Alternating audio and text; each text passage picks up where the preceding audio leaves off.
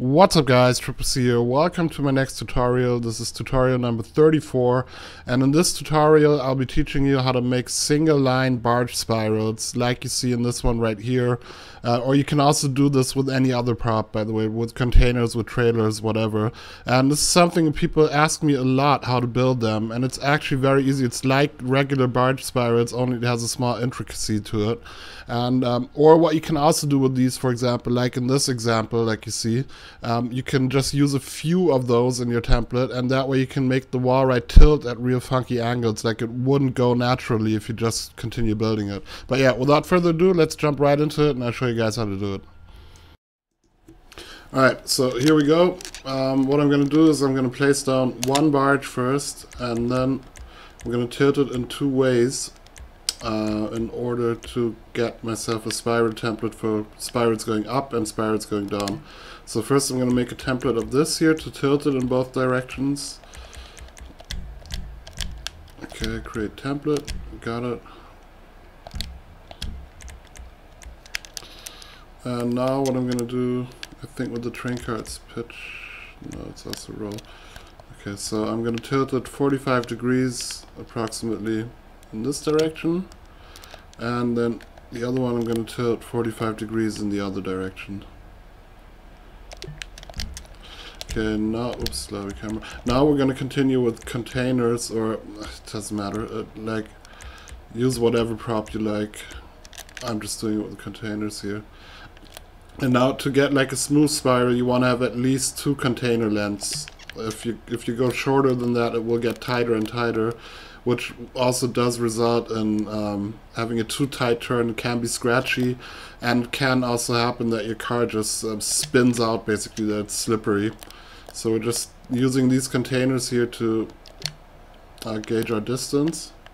And like in a regular barge spiral, where I also got a tutorial of, you can look it up in my tutorial section, we're actually using containers or cabins as base props to do the circular function with placing the props. But what you have to do in these single line container, single line barge spirals, or also if you do this with a container setup, which you could also do, you could also build this whole thing as a container wall, right, for example, as a container spiral. Then your base, then not your base prop, but the prop you would be using as second one in your template would be your container, and you would actually also only place it at a 45 degree angle and do the same stuff I'm doing here. So just exchange the barge with any narrow prop, you can easily do that. So, but the difference I quickly want to show to you, in a regular barge spiral, we're working with a container, and then later when we're placing the template, we're always doing this here. So the increase of height between the two props is always one container height, and you can't do that in these single line spirals because they're just too narrow, and it will result in a bumpy spiral which you just spin out immediately. So what I use in this one is the medium wooden box. If you go over to boxes and crates,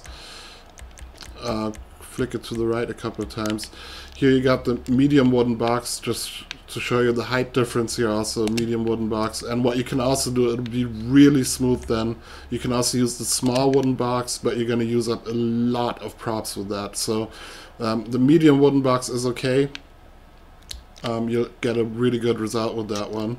But also, like, if you see these very smooth spirals in some of the races, they're built like with a very low prop, like the small wooden box, for example.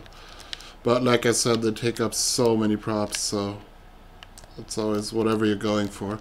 Okay, now we're placing this medium wooden box as a base prop. And I'm going to make templates out of this.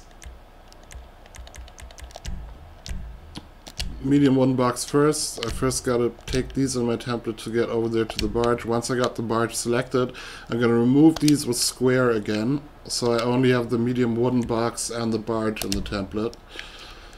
Now I'm going to do the same for this one here. Take the medium wooden box, take these to get over to the barge, take these out with square, and save your template. And now we're good to go. Now we can easily, quickly build our barge spiral. And notice how I can see the barge good now, but if I turn over here, it's going to be in the shadow. As you see, it's all black now. So when you're building this, always be sure that you're building in the sun where you can actually really see where the things are connecting. So now I'm going to place down this wooden box, and oh wait, I should have started from this side if I turn in this direction. So wait, where's the shadow? Shadow's here. Now I can start to see again. So top down view, never turn your camera now, you always keep your camera steady, and you just turn the props with R1 and L1.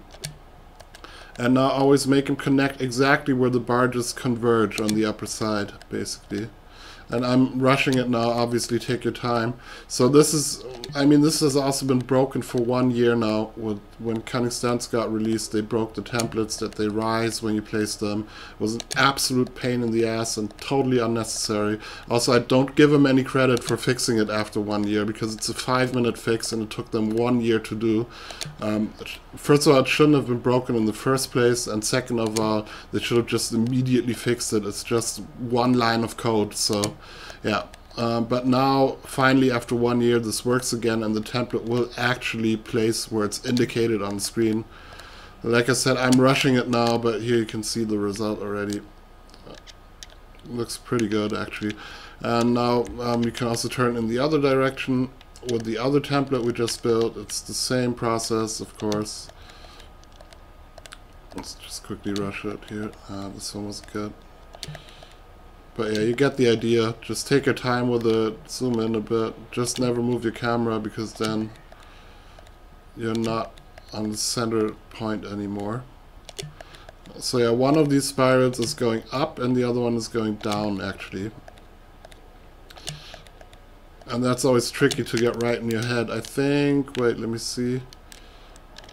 This one is going up. Yeah, the left one is going up and this one is going down, actually.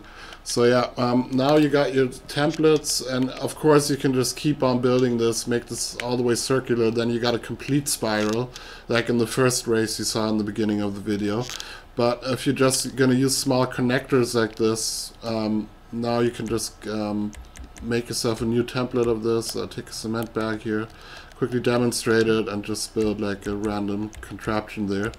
So now cement bag first, or anything for that matter. It doesn't matter what your base prop is.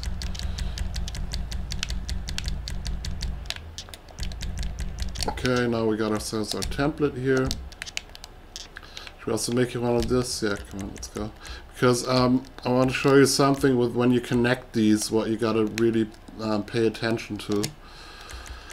Because otherwise, it might look good on first instance, but later when you're in the race, you'll see, oh my god, this angle doesn't work out at all. So this, like a small trick, it's basically self-explanatory, but I'll just show it anyways.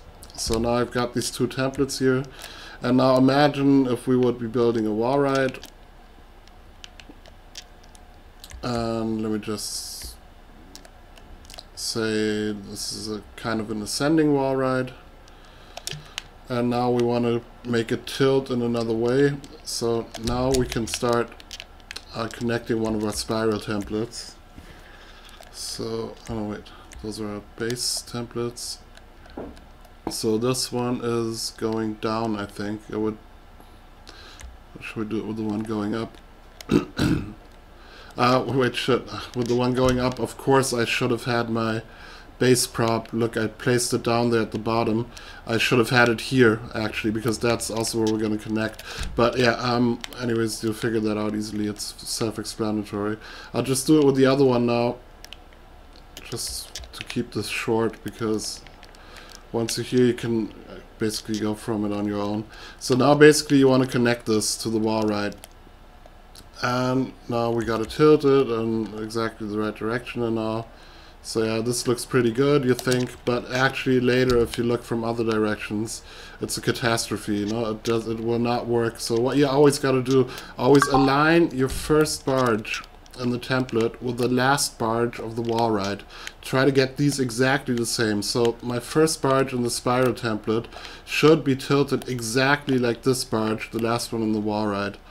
So now I would just first go with this direction, and here you can see that this one is still going steeper than the barge, so I'll tilt it down a bit. Now this looks pretty good, as you see. If I'm looking at the upper side of the barge, in that direction they're already the same. Now I gotta take it from the roll perspective and try and line my barge up with that. And now you see I got a very sharp angle, so now if I yaw, but all the other directions always change, you know, so that's always tricky. Once you change one direction, it will have influenced the other one too, so you always got to go back to all the other ones until you get it exactly right. Now we're going to roll it down a bit again.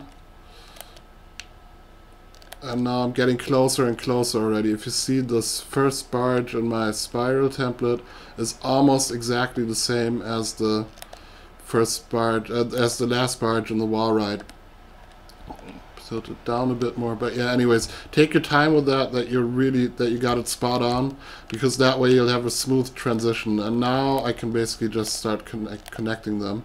Like if I would have really built this for a race, I would have taken more time now doing that actually, but since it's just for demonstration purposes, I connect it like this now. So basically now we're completely changing the angle of the wall, and now you can play around with it, see where your wall goes. Maybe take 3 out again, that you only have like 6 in the turn, you know. And now you can, for example, reconnect your wall ride again and just be creative with it, you know. And like here also the same again. First line it up with the last barge in the template.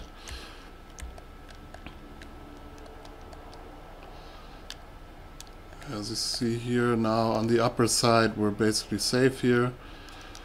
Now if I look at it from this direction, this is a catastrophe, so we're going to pitch it now to get it exactly at the same height. Look at it from different angles also, you know, don't just look at it from the front.